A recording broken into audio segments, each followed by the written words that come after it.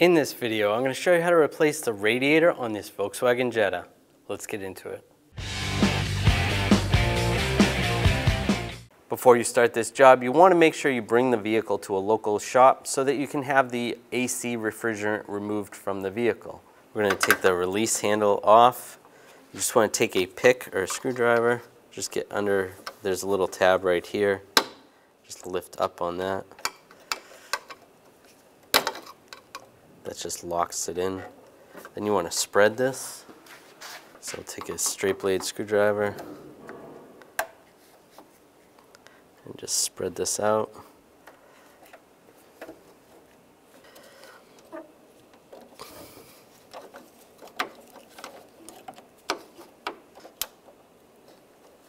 And with that spread, you can separate that. So you're just trying to spread this, and there's the pin that goes through the middle there. When you get it past the pin, pull it out. You want to take some trim tools, and on both sides, just peel this up a little bit and then slide it forward. There should be some clips on the bottom and some pins in the back. Pop those up, and then the grill on the bottom should slide right up. There's a couple pins holding that on as well in those locations, so pull that off. We're going to take these bolts out, use a 10mm socket. Right there.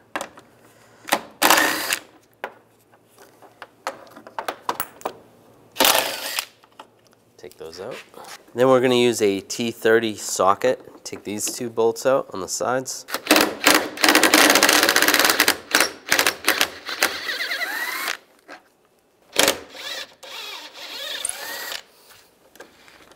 And pull that out. Underneath here, you should have some fasteners, some screws, some T30 screws or some push pins. You want to take those out. Then we're going to take this panel out. I'm just going to use a trim tool or a pick. Just get underneath here.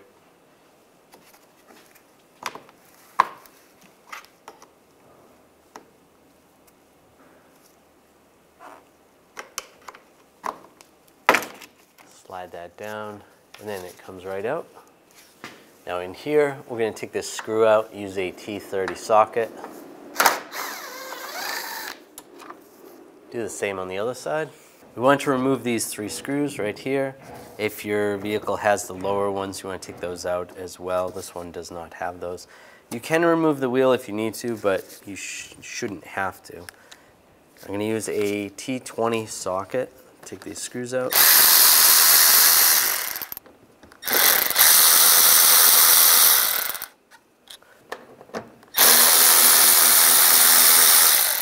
With those screws out, you want to do the same on the other side, and then just grab the bumper and pull it out slightly and slide it forward. Do that on both sides.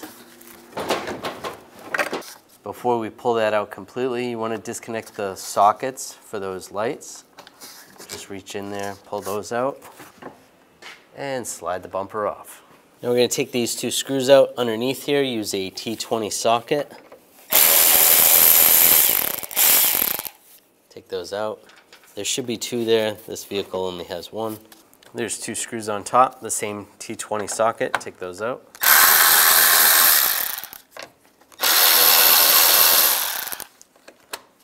And grab the light assembly, and it slides forward. You want to disconnect the connector, push down on the tab, and it slides right off. And you can do the same on the other side. We're going to take this bracket off. This screw right here is a T20 socket.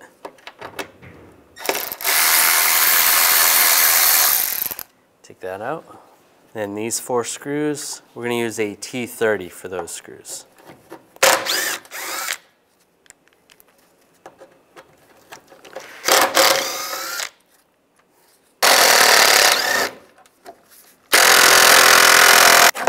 Pull this bracket out.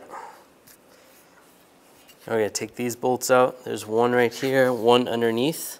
Take those out with a T30 socket.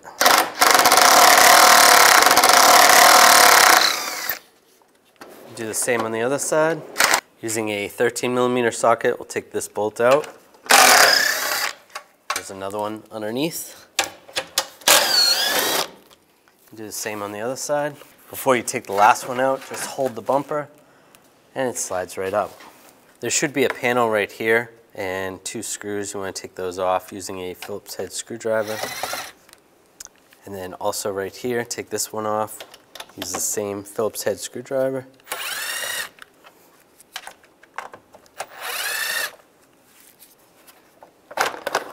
And that just slides out. The hood release cable is right here. We're just going to pop that off. I'm just going to use a trim tool.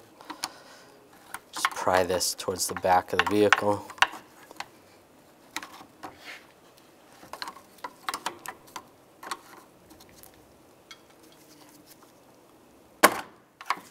That just pops off, and then the little ball comes out, and that hood cable is loose. Now we have a connector right here. You want to disconnect the connector. Push down on the tab, slide that off, and slide the connector out.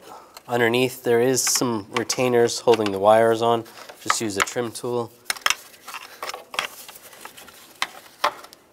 Pop those wires off.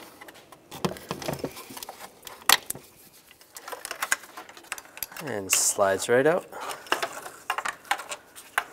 With a drain bucket underneath, we're going to drain the coolant. Make sure the vehicle is cold. You don't want to do this while it's hot and there's no pressure in the system. And just drain the coolant out. We're going to remove this bolt right here. Use a 6mm hex socket. You want to make sure that you had the refrigerant removed before you started this job.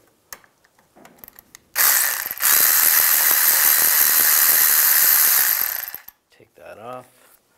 Very carefully separate this right here.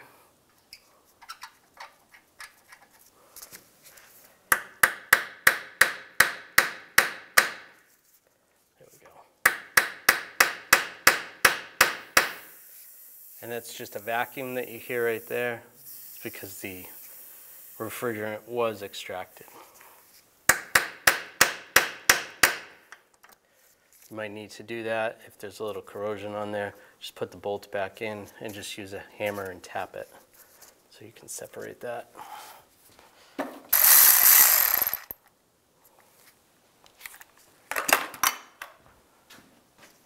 slide that apart, out of the way. Now we want to take the lower radiator hose off. We're just going to use a straight blade screwdriver. Just get under here, pull up on that clip. Just rock this back and forth. Again, you want a drain bucket underneath because you might lose a little coolant while you're doing this. There we go. Now there's a few connectors right here. You just want to slide these off. We'll disconnect these. Just push down on the tab and slide these apart. Just like that. Do the same with this one. Pull the wires out of the retainer, pull it aside.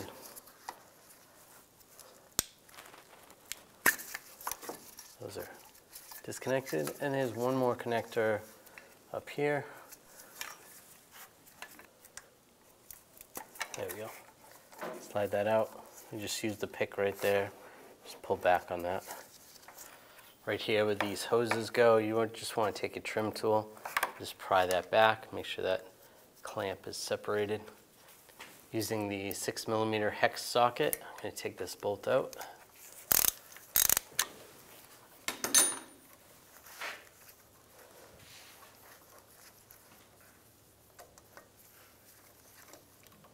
Slide that out, then grab the hose and separate that, set that aside.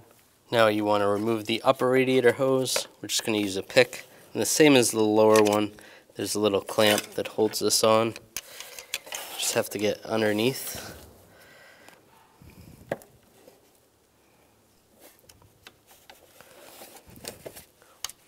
You can use a pick or a screwdriver. So it's in the service position. And then just rock it back and forth. There we go. Just pop that off. Now using a 10mm socket, we'll take this bolt out on both sides.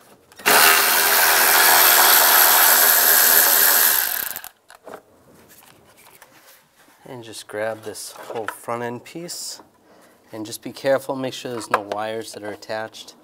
If the headlight harness is stuck in there, disconnect that. And this whole piece comes straight forward. Using a T30 socket, we're going to take these screws out.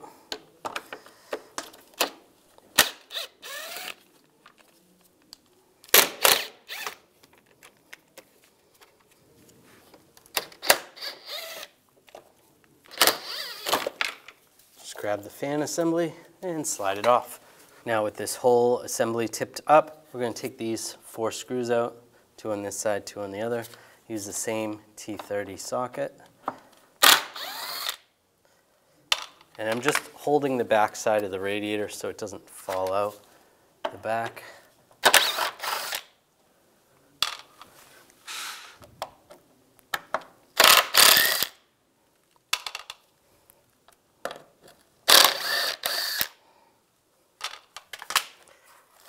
Tip this back down, grab the radiator, and it just slides right out. Now we'll slide these mounts off.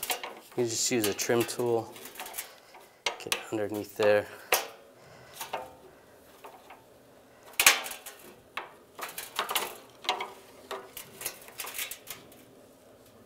Slide those off, just like that.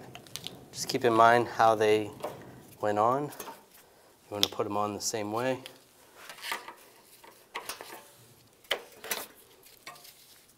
Now we'll take this bolt out under here. Just use the T30 socket.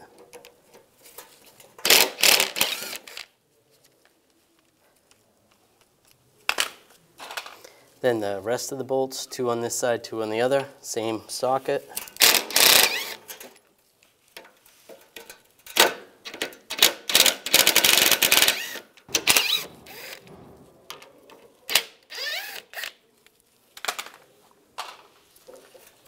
And slowly grab the condenser, just tip it up, and it slides right off. Tip the radiator over, and then we're going to take the sensor off. I'm going to use a 29mm socket. Loosen that up. Once it's loose, you should be able to just untwist it yourself. With the new radiator, disconnect this plug. Just remove that. And put this switch in, or sensor, get that lined up. We'll snug that down.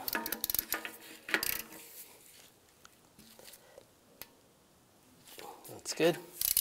Now just take the condenser, line it up with the radiator. Just like that. And put the screws back in. Now take the mounts, line those up, and push those on. Might have to tap them on with a little hammer. Just be careful, don't hit them too hard.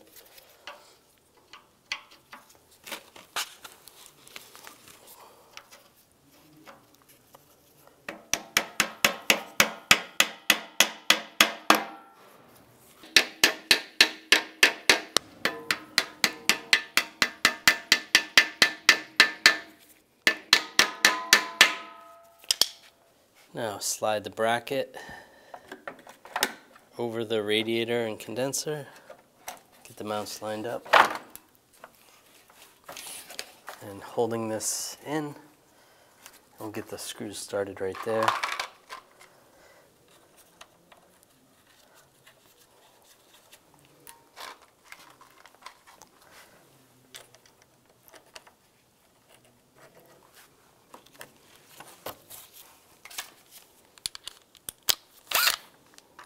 And tighten those down.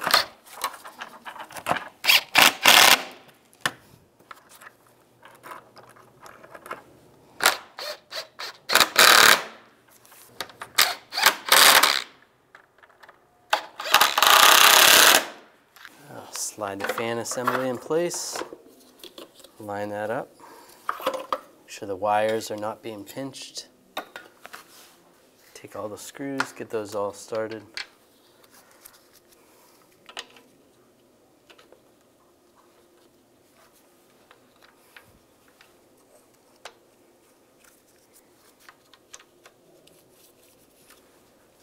Yeah, we'll snug those down.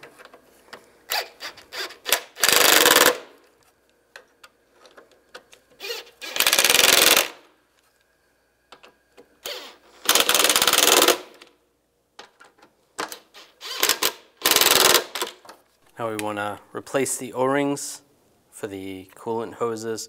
Just use a pick. Just reach in there. Just grab underneath the O-ring and slide it out like that. And just line it in there, same way it came out.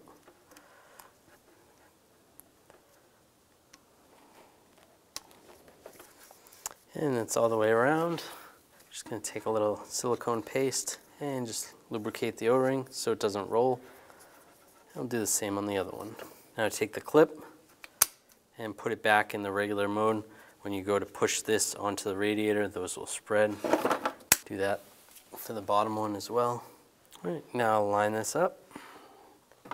Same way it came out.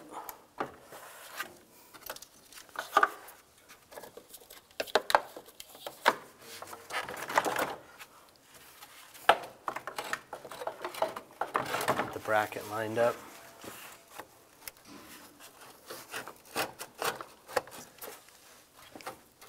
Get these bolts started on the two corners and snug those down.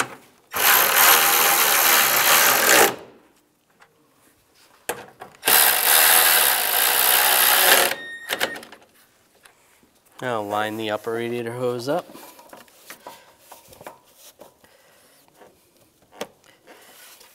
And push it on, lock it in place. There we go. Make sure that clicks on, and that's good. On the end of this line, there's an O-ring. You want to replace that O-ring, put a new one on, and line that up. Push that in, get the bolt started.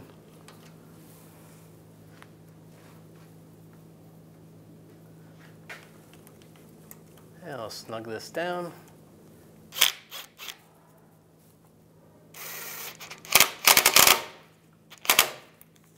And take this bracket, it's going to line up here, lock it in place. Now I'll take the connectors for the radiator fans, line these up, lock those in. Do the same on this one.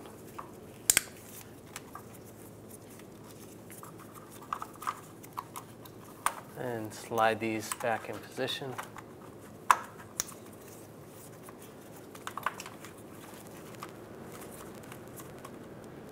Slides right into that bracket, just like that. And just make sure they're not rubbing on the fans. Those are good. Take the lower coolant hose, line this up, and push that on. Lock it in place. Now take the AC hose, make sure you replace that O-ring. Line this up.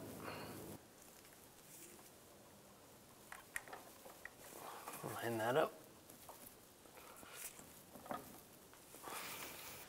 Put the bolt in. Get that started.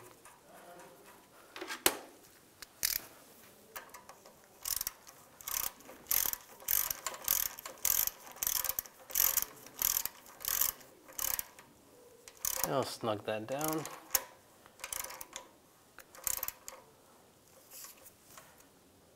Make sure it's snug. And the sensor, you want to plug that in. Line the connector up. And lock it down. Now put the front bumper on. Line this up. Get these bolts started.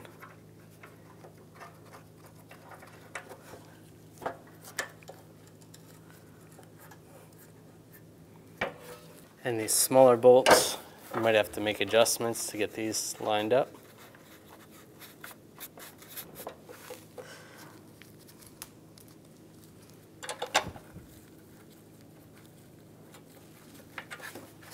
I'm going to tighten these down.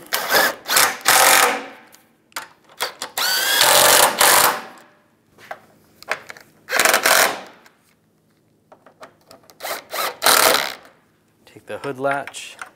Slide the wire through. this lined up. You can take the hood cable, line that up underneath, lock that on.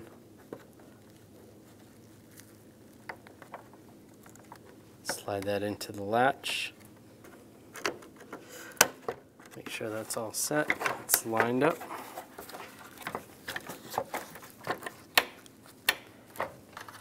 And take the wire, connect the connector, line this up over here in the bracket, and then go along and push the push pins in the right position.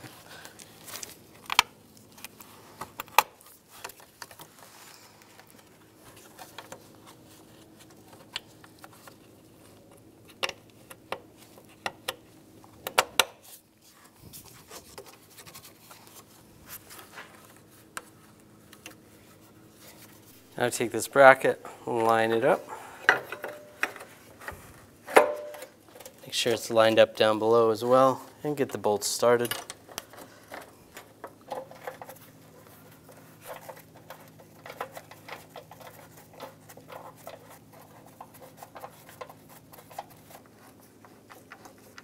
That smaller one, and then that other bolt, and tighten those all down.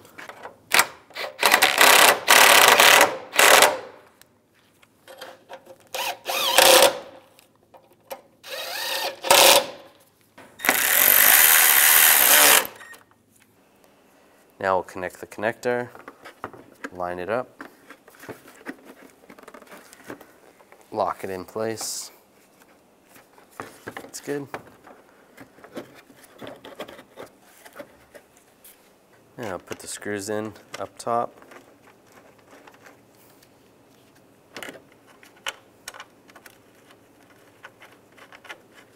And 2 screws down below.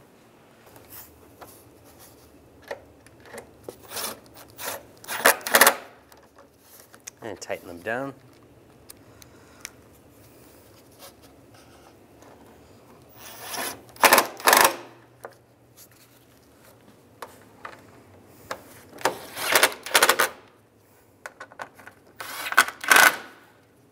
Now take the bumper, line it up. If you want to plug in those side marker lights, you can do that now before you slide it on all the way. Just take the socket and line it up. Push it in. Do the same on the other side.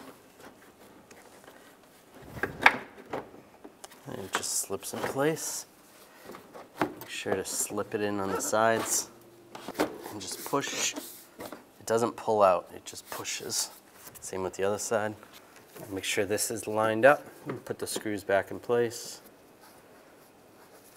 Get those started.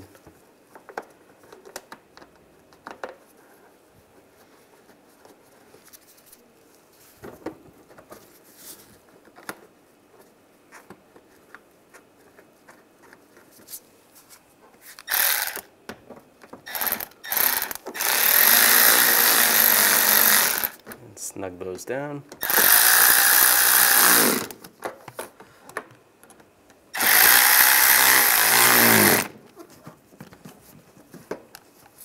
And if you have those lower push pins or screws, put those in, and then you can do the same on the other side.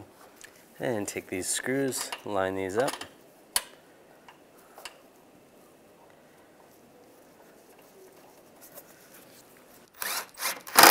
Tighten those down. And take the cover, line it up on the bottom, and then snap it in place. Do that to both sides. And take these screws, get these started, and snug them down.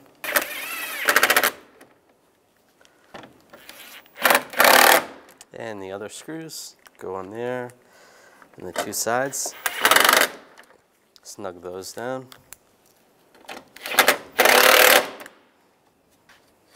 Now I take this piece, it's going to slide behind, underneath, make sure the cable's out of the way, and then put the 2 screws in.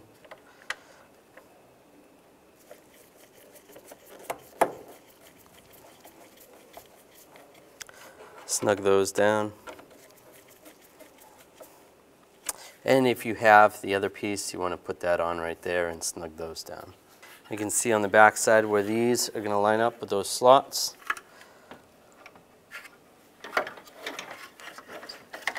Push it down, and pins are going to line up here,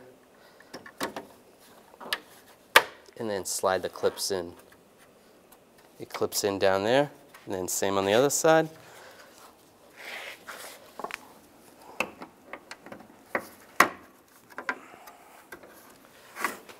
Now we're going to line the release handle up. Once it's in there, we're going to spread this just like this, just so it can line up in the pin, and then we'll lock it down. Slide it through there.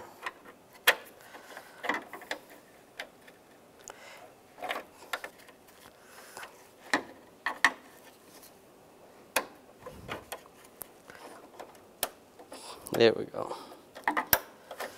Once you get one side in, it's a little bit easier. Then push down on the clip, and it's locked in place. Some vehicles have a little cover that goes right here. You want to swap that over as well. This vehicle didn't have that. After you're done, take the coolant cap off the reservoir, fill it with the appropriate coolant, and then run the engine for about 15 minutes, monitoring it, making sure the engine's not going to overheat. Shut the vehicle down, let it cool for a while. Once it's cool, adjust the coolant level accordingly. When you're done this job, you can bring the vehicle back to that garage so that you can have the refrigerant reinstalled in the vehicle. When only the best will do, demand TRQ. The only company that lets you view before you do. TRQ is committed to offering the highest quality aftermarket auto parts that are engineered for peace of mind. Thanks for using and viewing with TRQ.